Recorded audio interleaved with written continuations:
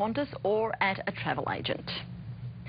WA's Mother of the Year has been revealed, with a grandmother from Wellard winning the top honour. After raising her own children, Donna Hessing took on more and cared for them through an unexpected health battle. This is WA's top mum. Donna Hessing from Wellard raised her 4 children and is now the full-time foster carer of her 3 grandchildren. She took on the 8, 4 and 2-year-old so the siblings wouldn't be broken up and sent to separate homes. Chaos, most mornings, getting out of the house.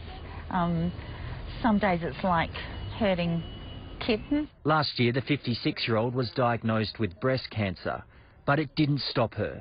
While recovering from surgery and starting chemo, the kids have been her top priority. And it's them who keep her going. Connor's very nice to Grandma.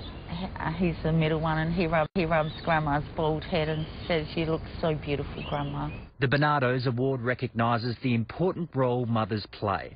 But with around 45,000 Australian children unable to live safely at home with their biological parents, it also recognises carers. It's important that we honour everyday mothers who day in, day out do look after children safely. Donna was nominated by her daughter Leah. She's been Mother of the Year to me for 34 years, so to be able to tell everyone else how amazing I think she is just so special to me. She'll now go to the national ceremony in May, being held just before Mother's Day. Daniel Donnelly for 10 News First.